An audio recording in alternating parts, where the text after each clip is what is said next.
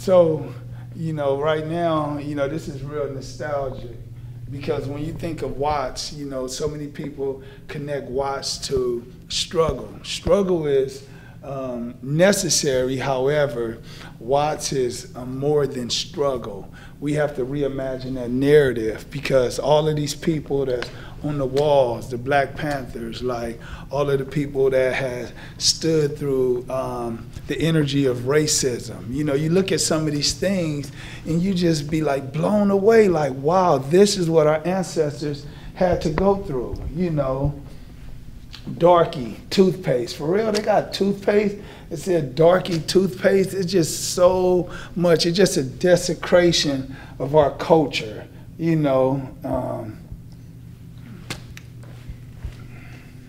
Sad, real sad. Little African. Ain't nothing about this African, nothing but little African. And we're talking about a cultural misappropriation. Yeah, this is it at its finest. You could just walk through here and you can deal with how culture has been appropriated. Snake eyes, for real. This is what they're gonna put up. Please let me sleep. I've got chicken on the brain, and it's just really sad to just really see, even in 2020, racism still exists, and a lot of the old white racist rhetoric is still here. The sentiments are still here. It's changed a lot, but like I say, the more things change, the more they stay the same.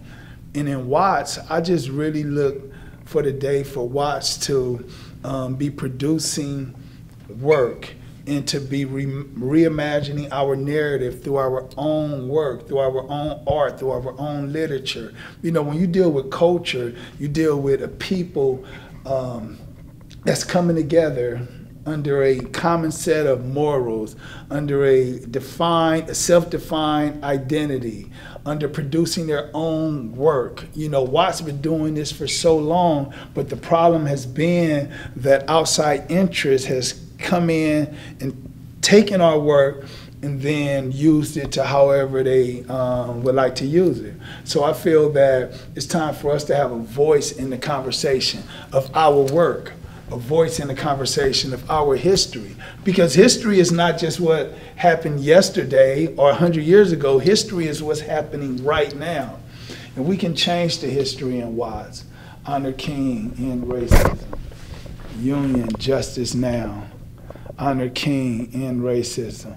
Yeah, Dr. King, a giant, a straight giant. A lot of people want to add, unfavorable things about Dr. King, but for me, he was a straight giant, and you cannot taint that man's legacy because he produced so much work in such a short period of time that we're still standing on today, But right now I feel who's suffering the most in Watts are the youth, the young people. The young people have no connection to, the old Watts, meaning the Watts where you would walk down the street and you would hear someone playing a bass guitar.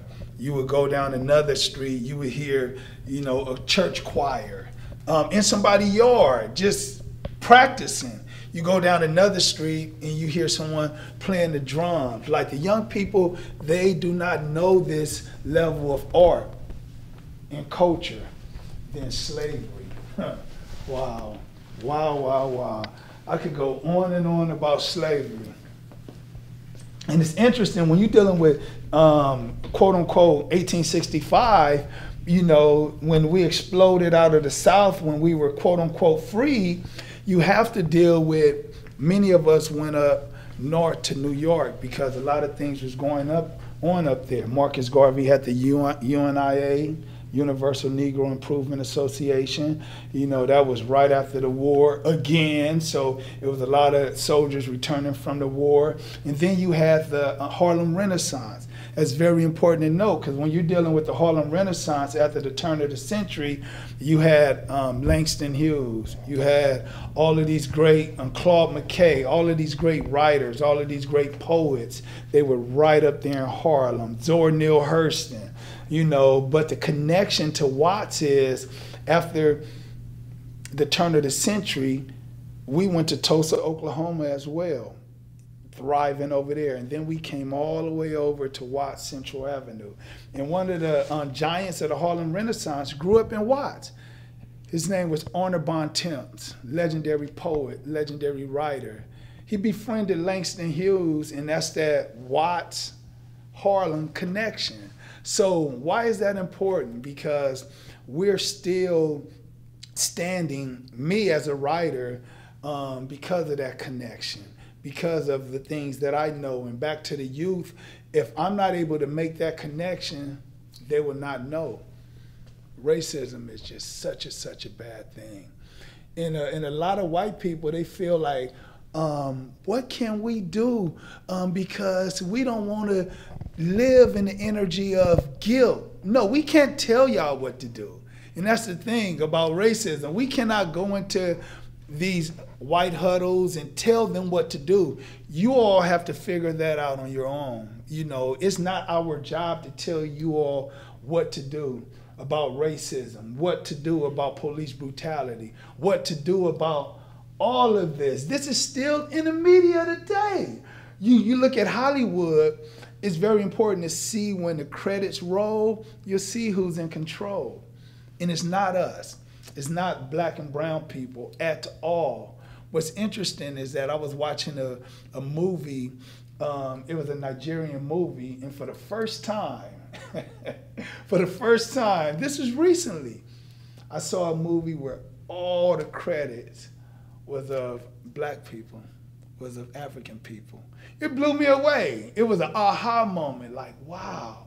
You know, so if we're not controlling our narrative, we must relive all of this again. We must.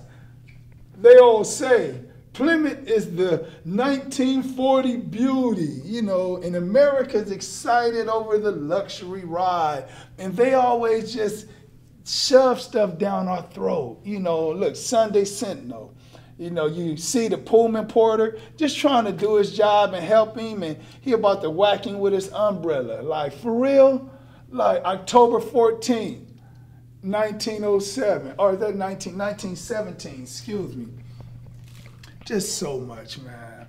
But with that being said, you know, my wife always say, history will repeat itself until a lesson is learned. I'm gonna say that again. History will repeat itself until a lesson is learned. And once we learn the lesson, we could change history. So I feel that's what we're doing right now. You know, that's the reason why I felt the need to write the book, Watts' Conception and Misconception, the hub of the universe explored by one of Watts' native son, and that's me. So I deal with Watts. And it's not just a book, it is a bookumentary.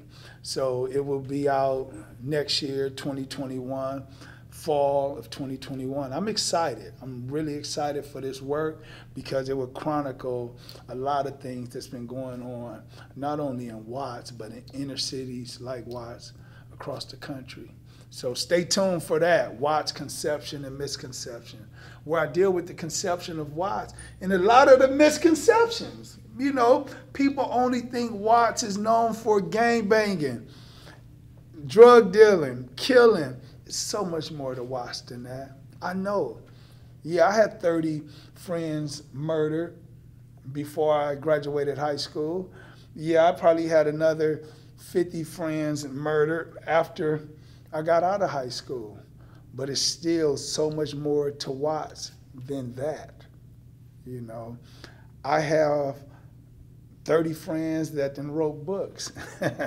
I have over 50 friends that are entrepreneurs and that are doing great work and that are teaching artists. I have over probably 100 friends that go all over the world presenting their art. So, and many of them are from Watts. So let's change the narrative and let's not subscribe to what they tell us we are. Because we are not pickaninnies. Wow. Wow, that's deep right there. One of the things that must change in Watts, I feel, is that our production of music, of art, even of literature, because right now it's suffering. You know, Watts has always been ahead of the curve when it came to producing great art, great music, great literature. But right now I have a 5-year-old daughter, and I don't know too many artists that's out of Watts that I can allow her to listen to musically. And that's a shame. That's really a shame. Why? It's because we are much more than that low vibration of music that we've been producing. And some of these people are my little homeboys. You know, I'm generations removed from that, but still, people, we need more Watts authors. We need more Watts businessmen. We need more Watts artists. We need more Watts mothers and fathers. We need the Watts community to stand up and to love on each other. Simple as that. Like, love on each other. It don't matter if you're black, brown, white, blue, green, whatever you are. If you love Watts like we love Watts, love would be the only thing that get us to the other side. Someone tell me something else, I would sit down and gamefully argue, nope, only love. That's the only thing that would get us to the other side. So that's where we are. And we've always welcomed everybody into our community. And that's the thing. Like, that's what happened in Africa. We welcome everybody into the community, and then, you know, they turn on us. Same thing with Watts. We've always welcomed everybody into the community. And it has came to bite us real hard. So that's my time. Peace.